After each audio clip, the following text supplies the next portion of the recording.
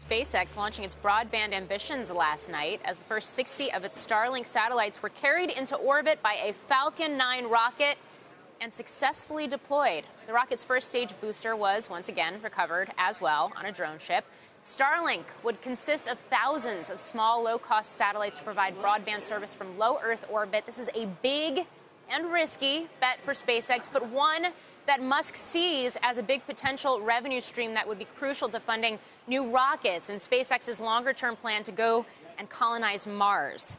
Satellite broadband is quickly getting crowded. You've got OneWeb, Telesat, even Amazon looking to build out similar constellations. One name already providing services, Viasat, also getting attention today with that stock spiking 7.5% after trouncing earnings expectations.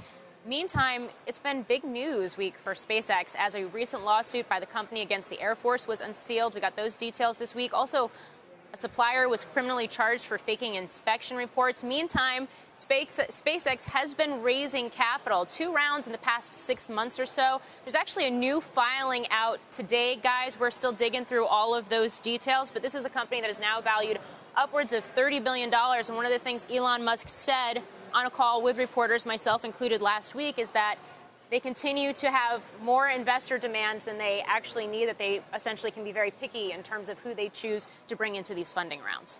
And that's a company where he has a strong number two, something some investors are hoping he will get at Tesla. It sounds to me like SpaceX has been executing more methodically and consistently, perhaps, than other efforts.